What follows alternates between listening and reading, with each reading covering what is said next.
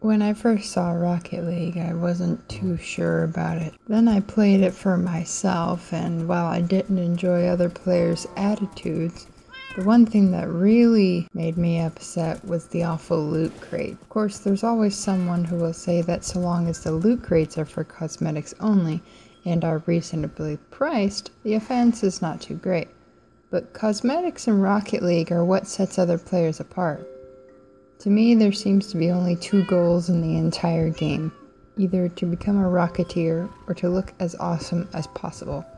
So therefore, the loot crates hold some things that have a lot more value for both money and personal decisions for this game in particular. There is now a game mechanic that stops you from gaining experience from these situations that I have noticed.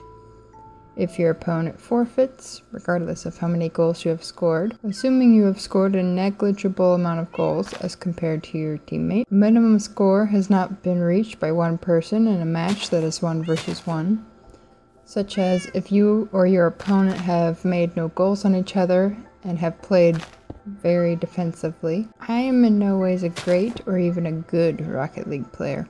I know the ball shouldn't go into my team's goal and that I should keep my eyes on the ball and my teammates. There are times when I can't get those simple rules correct. So for any chance of my level going up from where it has currently stagnated, I would somehow have to become more skilled at the game. Without gaining experience, I cannot get any new cosmetics thanks to the new rocket path. I could trade away my dwindling supply of items that are actually tradable, but those have to have some sort of worth to another player. I have also had the misfortune of other players forfeiting the match. Before this update, it didn't matter if people left. Now if they do, I won't even gain experience points for what I did.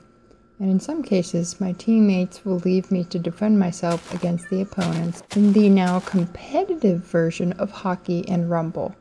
So not only is there an unfair advantage for the opposite team, I cannot gain new team members. I think this new update is inherently flawed. I have never left a match before it finished, and I certainly don't play in a manner that seems like I'm not putting any effort into the match.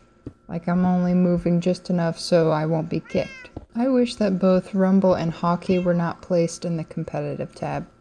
It severely limits my playtime and abilities. If I want to have a good time, I don't even want to go near my two favorite modes. I used to use those modes to relax after tough matches in the casual tabs.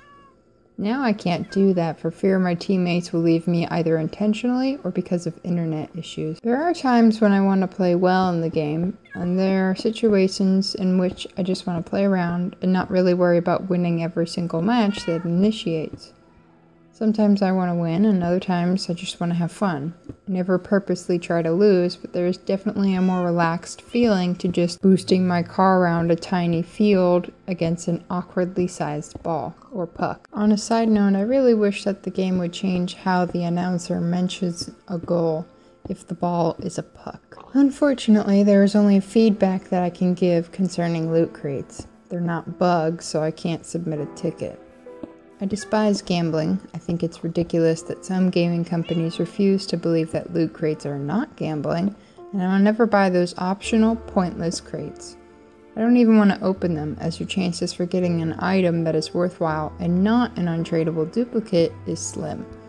While it is possible to trade or obtain some of the items within the loot crates, the chances of gaining the objects of your desire are also low. I don't want to have to go on the black market to pay for someone to give me what I want. I don't want to buy keys either, or trade them for real money. It's a hassle to figure out what people want, or even what they're saying when trading with them. Despite the loopholes of not paying for loot crates, I'd rather just earn everything by merit instead of by paying or trading with someone. Or by using the Rocket Pass for members, which lets those who have expendable income have all the items they want, plus extra experience points.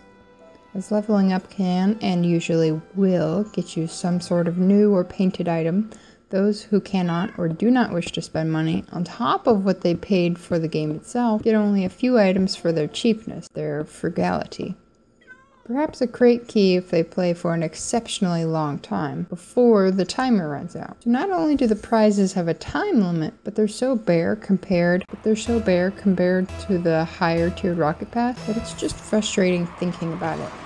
As if that wasn't bad enough, you're paying for the current Rocket Pass. There is no someone nice one-time fee. You must keep paying to receive the extra nice things. Ultra rare decals, new cars that cost money, even without Rocket Pass. This is just buy Hot Wheels and their many accessories. The game. If this was downloadable content, I would be slightly less upset about this monetary mess. But the developers of the game, or whoever put this forth, aren't happy enough, or paid enough, to be satisfied with the gains from the purchase of the game itself. There must be more microtransactions. I could even accept the idea of paying once to get Rocket Pass forever, and then never again.